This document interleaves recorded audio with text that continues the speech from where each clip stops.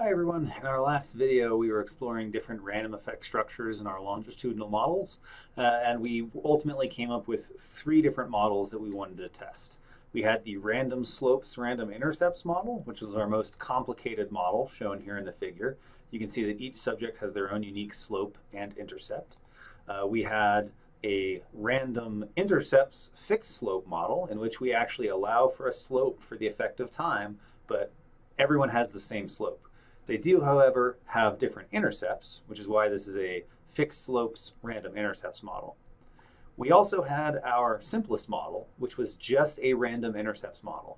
So in this one, everyone effectively has the same slope in that no one has any slope. The slope is equal to 0, right? So this is just an intercept. It is one constant value estimated for everyone.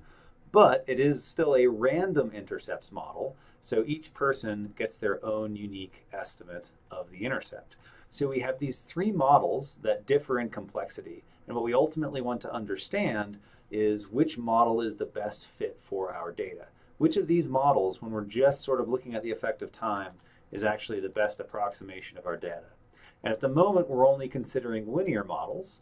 In session 2, we'll actually be considering curvilinear models. And in subsequent work, you might even want to compare curvilinear models with truly nonlinear models in which we fit a negative exponential function, for instance, or some sort of logarithmic curve to the data.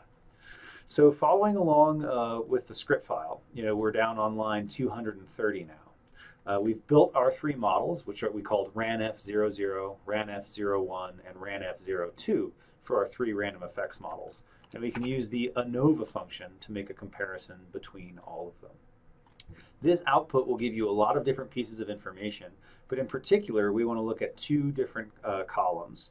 The first is the deviance column, actually over here.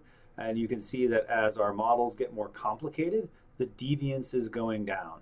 As you might recall from the lecture and previous lessons you've had on longitudinal data analysis, right, the deviance is essentially a measure of model fit. More deviance is bad, so seeing the deviance go down is a good thing. We can test the change in the deviance using things such as the Wald test, which is the change in the deviance follows a chi-square distribution. So we can look at the change in the deviance.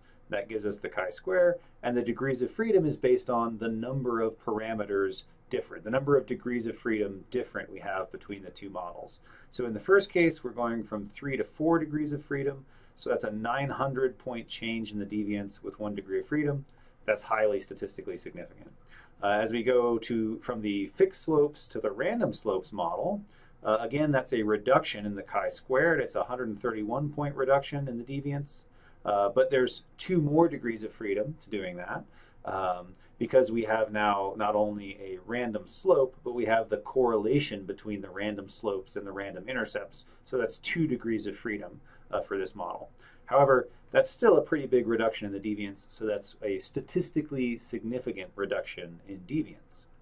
One of the concerns with just using the Wald test for the change of deviance is if we're adding additional parameters to our model, they're going to be explaining additional error, right? They're going to be reducing the deviance just by chance. And there's always a trade-off between the complexity of the model and the error that's actually being explained.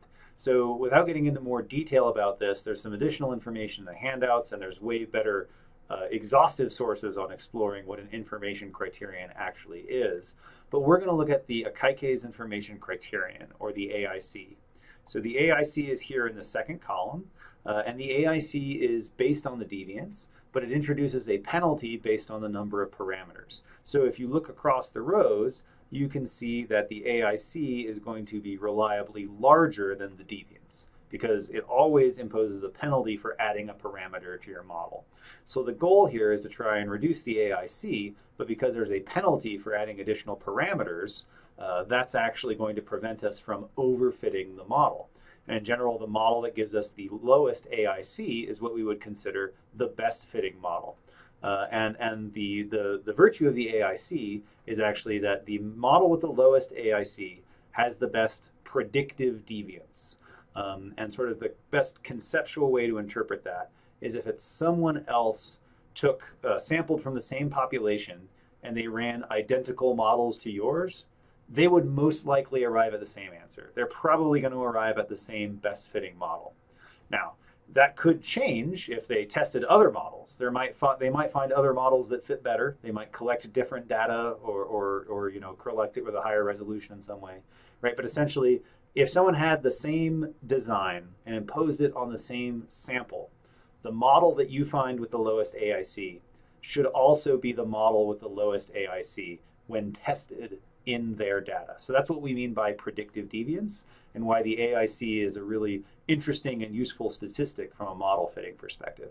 Now, if you want to get into the actual details of what the AIC is and how it's calculated, that's beyond the scope of what we're talking about today. But it's definitely worth digging into if you want to take that on. So based on these model fit statistics, we would ultimately conclude that our random slopes model is the best explanation of the data. And the substantive interpretation of that is that not everyone has the same slope. Our fixed slope was not a really good estimate, and in fact, we explained significantly more variation when we allowed the slopes to vary. So that means that there's a lot of variability between the individuals in terms of how they change over time. So if we want to explain some of this variability, then we have to start building conditional models.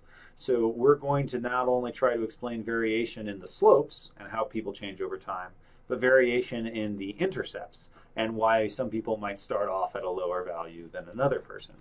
So in order to do that, one of the first things that we're going to do is actually transform the value for time. Currently it's in months, and months go from 1 to 18. But what we want to do is actually transform this into years. And the reason for doing that is that most of our other variables are not on a similar scale to months. And if we start to add in interactions, when we're multiplying 18 by some other value, the data can get very big. So in order to reduce potential collinearity and reduce potential issues with scales just being very off between our variables, we're going to convert this from months into years. We'll also do this in two different ways. So we're going to create one variable that we call year.0, okay, and that is centering the value or creating a meaningful value for 0 in the year variable. So the first data point is effectively year 0. The second value of year we'll call year.c, which is a contrast-coded value of year. So for year.c, 0 actually means the average year, or midway through our data collection.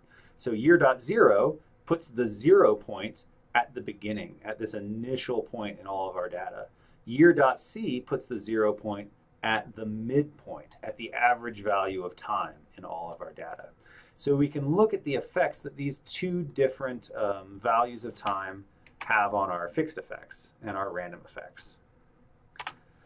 So in the first model, we use year.0, and without going through the full details of the summary, let's look at the fixed effects.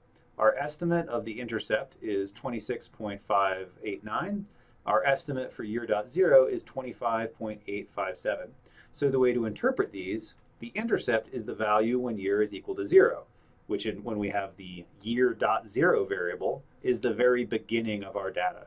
Okay, so this is the estimated value when someone has first started therapy. This is the Roche scaled FIM score for someone at the very beginning of data collection. The slope is a 1 unit change in X. How much do we expect to see Y change? So the slope is 25.857. That means for every 1 year we measure people for, we expect to see their Roche FIM scores go up by 25.857. So someone starts at, on average, 26.589, but they improve at a rate of about 25.86 points per year. Now let's contrast that with year.c, where rather than 0 being the beginning of data collection, 0 is the middle of data collection. Again, we'll look at just the fixed effects for the moment, but you can see the fixed effect for the intercept is 44.90. The fixed effect for year.c is 25.857. So our fixed slope has not changed. The slope is still the same because changing what 0 means on the x variable doesn't change the slope. It does change the intercept, however, because the intercept is the predicted value of y when x is 0. So in this case, our intercept is now 44.904, right? Because that is the middle of data collection. That is the estimated Roche-scaled FIM score for someone who is in the middle of data collection. So deciding how we want to scale our x variable and what we want 0 to mean is going to have a significant impact on how we interpret our data. So moving forward, we're going to stick with the year.0 variable. There are good reasons you might want to choose the mean-centered version of the time variable, but for our purposes, we want to look at year.0 because that corresponds to when participants entered our study, and we're fixing everyone on that point.